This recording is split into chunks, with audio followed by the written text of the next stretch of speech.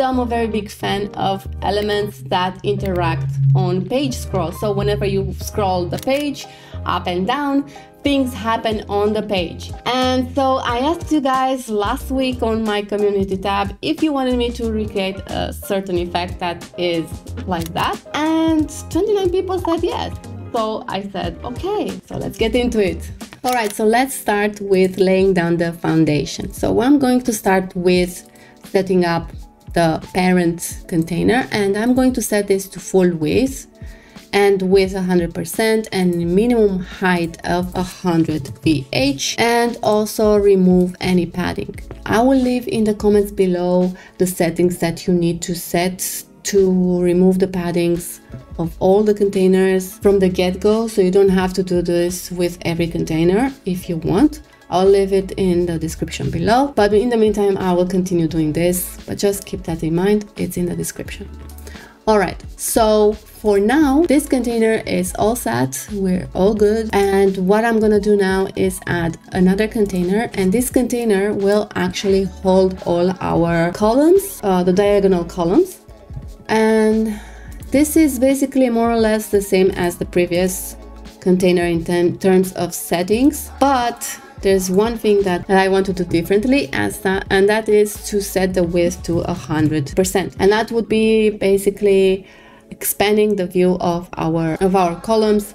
Will zoom in on the columns. So I am going to set this container to be direction horizontal because we want our columns to sit next to each other, although they are diagonal. And as you can see, we have this very ugly overflow happening here. So what I'm going to do is I'm going to go in the parent container, go to layout, go to additional options, go overflow, and set the overflow to hidden. As you can see, we don't see it anymore. And we are good to go. Let me just go back to removing the padding. And now we are ready to add our columns. And for columns, we're gonna use obviously a container. We're gonna set this to full width, and the width is going to be only 50%, not 100%. And minimum height is going to be 100 VH. And we want to set the direction to column vertical. And let me also remove the padding in this container.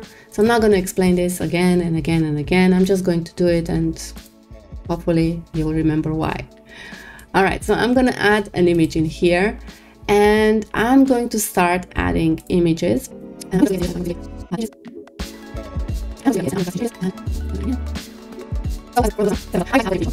All right, so what I'm going to do now, I'm going to just duplicate this column and start replacing the images with other images, obviously. And don't mind that I have the same images here and there.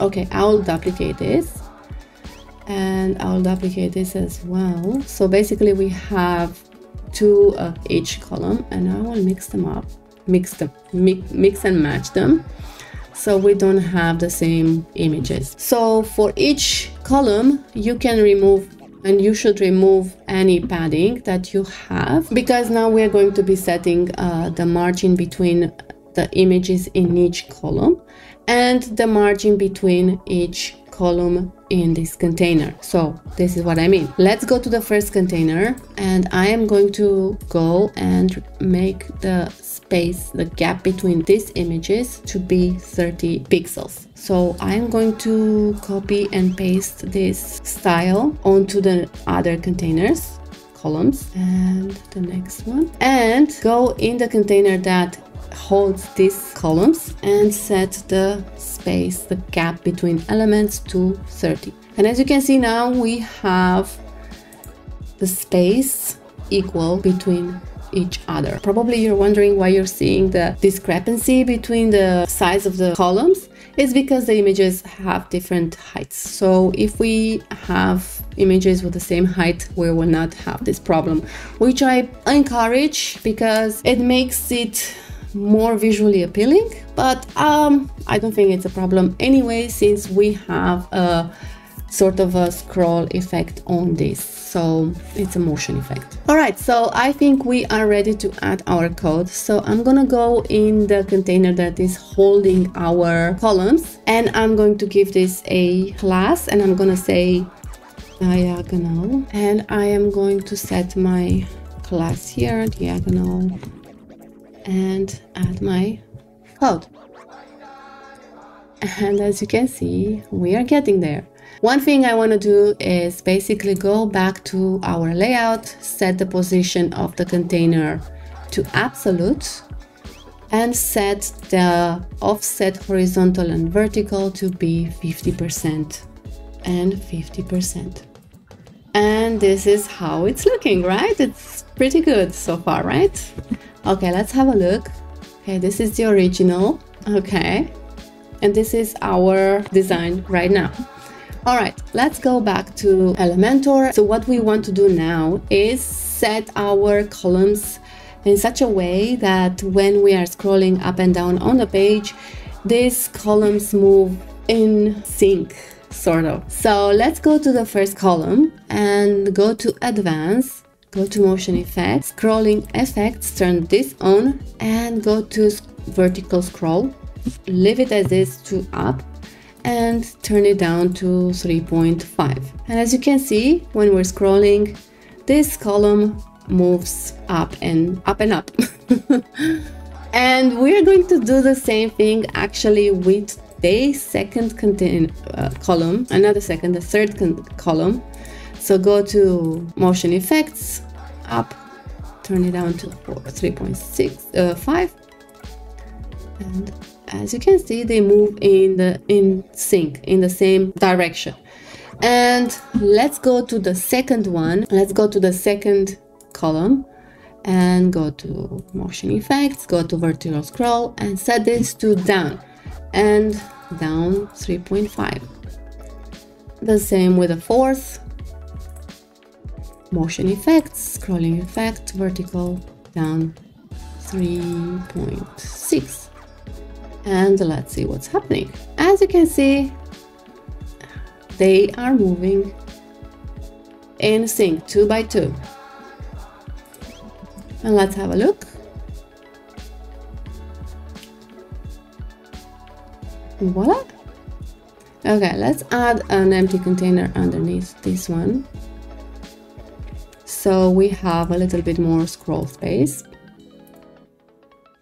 I'm gonna set this to whatever, 100 pH. And let's have a look. I mean, it's adorable, right? I highly recommend that you put the best pictures that you have in front on the second and the third container column, so you have a better representation of what you want to show, because the first and the fourth container column will be a little bit hidden. Obviously, you can add links to this if you want. You can convert the whole column into a link. Your imagination is your limit in this case, I guess. And obviously, I'm sure you're probably asking yourself, is this working on mobile or tablet? And the answer is yes, but we need to do some adjustments. So let's have a look on tablet. On tablet is pretty okay. We don't have to do much. What I will do is reduce the height to about 60 VH, but you can leave it at 100 if you want. Now for mobile, we do have to make some adjustments, and this is how it's going to look once we have adjusted our view. So what I'm going to do, let me go back to desktop view, and I'm going to go to the first container, and I will go to responsive and hide on mobile portrait. And I will do the same thing with the last container. Go to responsive and hide on mobile portrait. And this will be hidden on mobile. And now we have the two containers that we are going to be working with. And which are the ones that I told you that you should focus your images on. So choose the best images that you can or have for these two. So what we're going to do now is set the container that holds our columns. We're going to set it to 250 and set the second column to 40% width.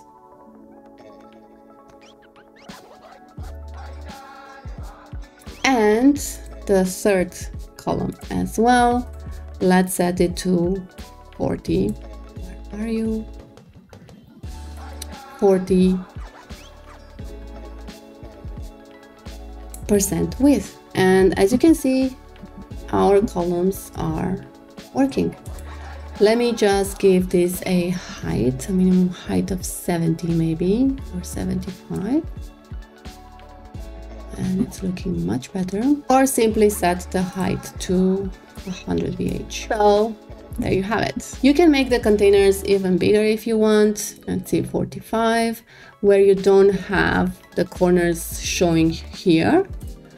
And the second one as well, 45. And this is how they look. Let me just replace this image with something else. Okay. And yeah, pretty much that's it. Let's publish. And voila! If you would like to see what else you can build with Elementor, watch this playlist here. And if you have gotten any value out of this video, please consider subscribing, liking, and sharing this video. And I'll see you next time. Bye!